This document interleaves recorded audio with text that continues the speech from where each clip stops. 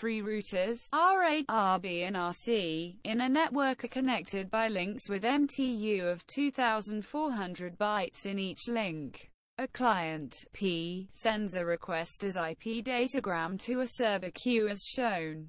The link from P to router, RA, has an MTU of 2,100 bytes. Q is connected to RC in the Ethernet LAN. The length of the original IP datagram, including the header, is 12,800 bytes. Suppose this datagram is stamped with the identification number, ID 593, and there is no optional information in the header.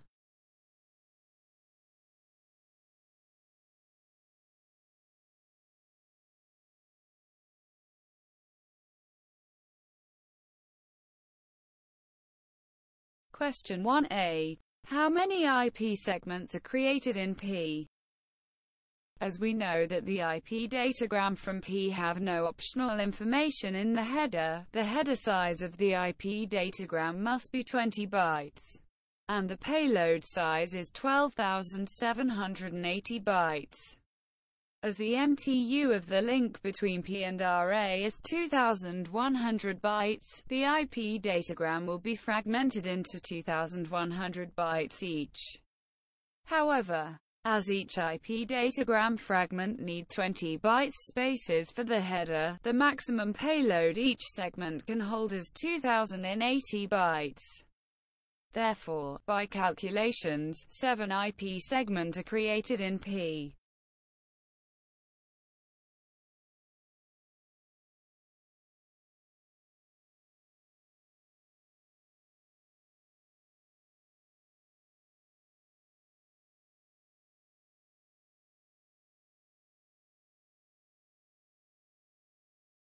Question 1b. Show all the IP packets from P to Q. The ID will be copied to all fragment. Therefore, the ID of all fragment is same. The more fragment flag, or M bit, indicate if there are more fragments behind this one. Therefore, from F1 to F6 the more fragment flag is 1. For the last fragment, F7, the flag is 0. The fragment offset field shows the position of this fragment in the original datagram. The offset field show the offset in units of 8 bytes, therefore divide them by 8. Here is all the IP packets from P to Q.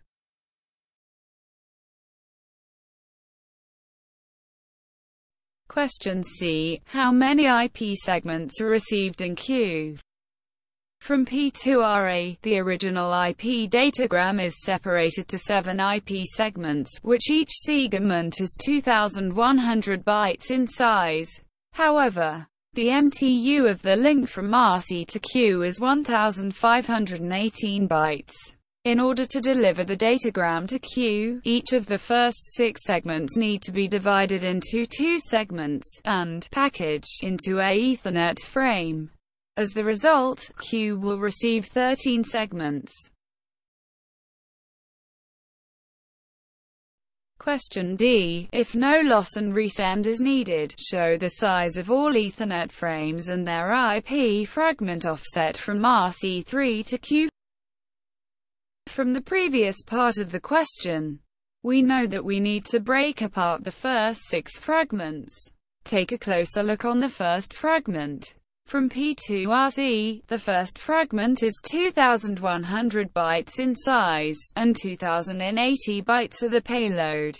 On RC, the fragment will be broken into 2 fragments. The first one is 1,518 bytes in size, as the MTU from RC to Q is 1,518 bytes. The Ethernet frame have a 18 bytes overhead. The fragment also contains a 20 bytes IP header. Therefore, the actual payload it can hold is 1,480 bytes. So for the fragment 10, its payload size is 1,480 bytes, and the Ethernet frame size is 1,518 bytes. For the fragment 11, it contains the remaining payload from the original fragment. Therefore, its payload size is 2080 minus 1480 equals 600 bytes. Ethernet frame size can be determined by adding 20 bytes and 18 bytes to the payload size. It is 638 bytes.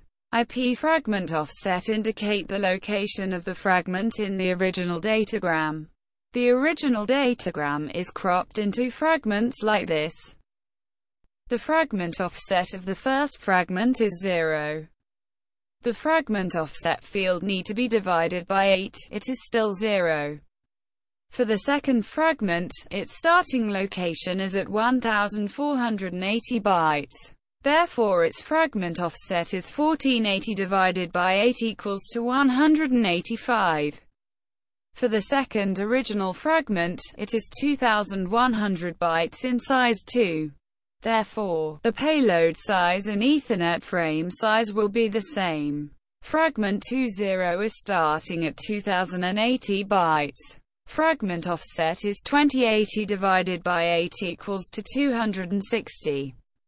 Fragment 21 is starting at 3560 bytes. Fragment offset is 3560 divided by 8 equals to 445.